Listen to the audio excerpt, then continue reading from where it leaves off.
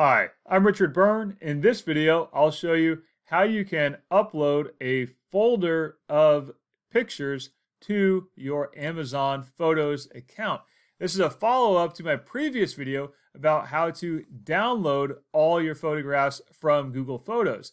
So the follow-up to that is, you'll see here, I got this email from Google that has 5 downloads for me that contain all of the photographs that I had stored in my Google account.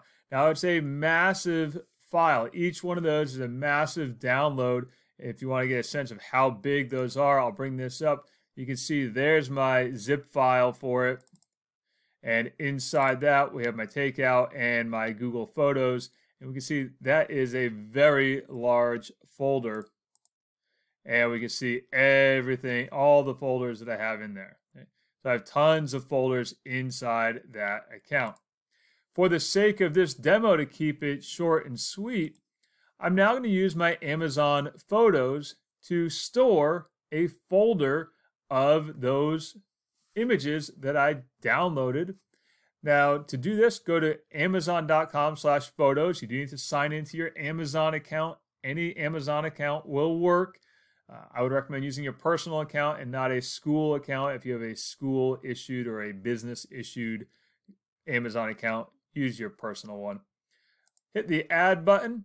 You can now upload a folder. And in my case here, I'm going to upload this folder here of pictures and videos for demos.